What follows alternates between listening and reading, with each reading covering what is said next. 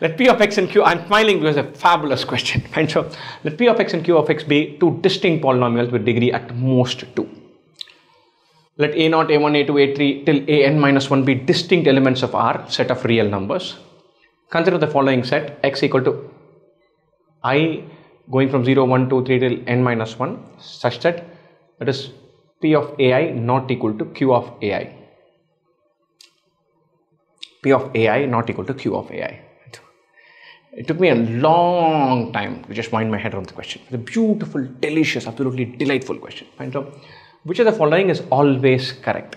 And so, first of all, I didn't understand this question at all. And so, I get distinct polynomials with degree at most 2. And so, I can say, hey, P of x equal to x square minus 5x plus 9.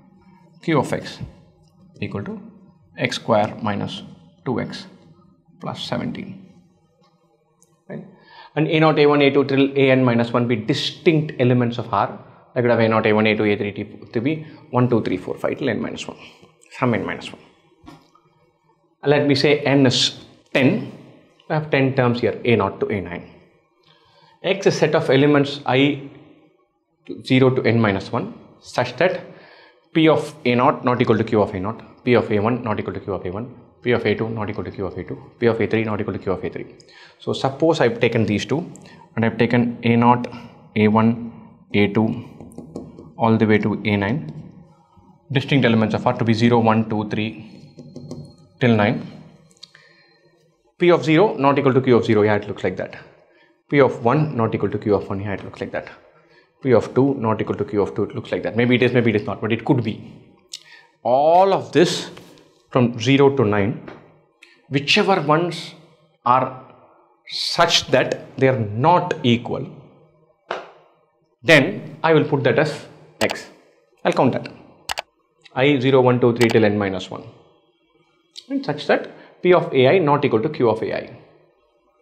And so, the number of distinct elements in the set X is at least n minus 2, is less than n minus 2, is greater than n minus 2, is equal to n minus 2. And properly weird question. So n minus 2 seems to play a role. 0 to n minus 1 is n elements. And first of all, I look at this and go, I have freedom to choose a1, a2, a3 till a0, a1, a2 till a9. So I can select 0, 1, 2, 3 till 9 or root 2, root 3, root 4, root 5 till whatever, or cube root of 3, 7th root of 4, etc, etc, etc. I can imagine being able to select 10 elements such that for all 10, P of x, P of ai not equal to Q of ai. Suppose let's say P of 3 equal to Q of 3, hypothetically. Then I'll dump 3, choose 11.2. If P of 11.2 equal to Q of 11.2, I'll choose 13 and 7 for 13. So I can imagine, because I'm given full freedom about this, being able to select 10 values such that this are distinct for everything. So I'm worried. So can I select 10 values such that they're all distinct? Possible. Right? Suppose, so therefore, the number of distinct elements could be n. They have full freedom about selecting this. They could be n. Right? Then I look at this and say, at least n minus 2, that seems possible. Less than n minus 2, greater than n minus 2. Number of distinct elements is equal to n minus 2. So n minus 2 starts playing a role. And I'm thinking, out of these 10, all 10 can be made to work.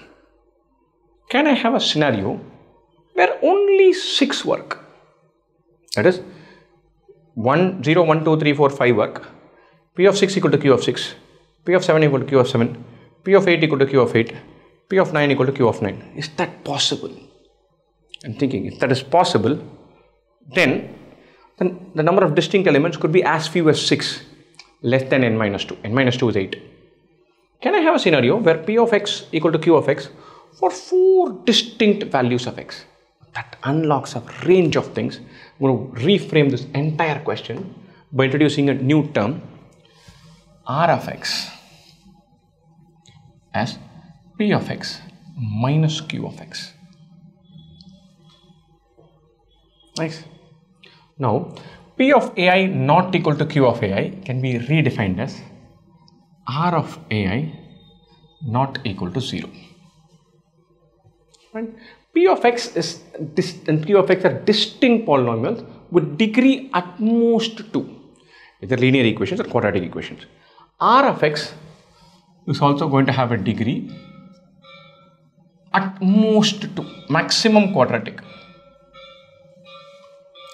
Because my x square term could be 5x square minus 4x square. I could have an x square term, I could have x term, I could have constant term, and I subtract this. Now, quite beautifully, if R of AI not equal to 0, now comes the mind-blowing part. R of X is a quadratic.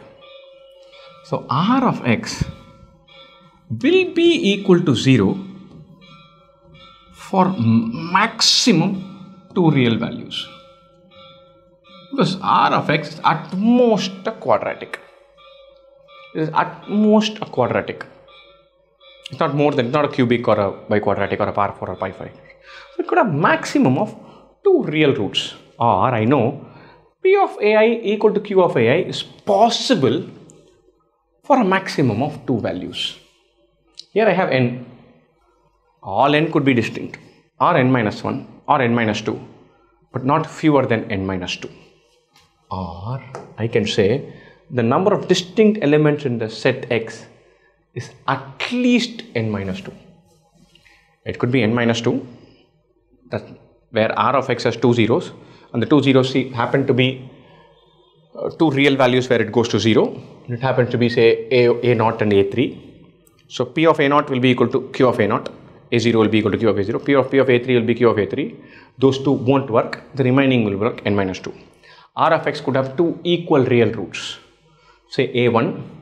That means P of A1 equal to Q of A1. And the only possible value is A1. In which case, 1 cannot come, everything else will come. R of X could have 0 real roots. So technically speaking, P of AI is never equal to Q of AI. All numbers will come. So the number of elements could be n minus 2, n minus 1 or n.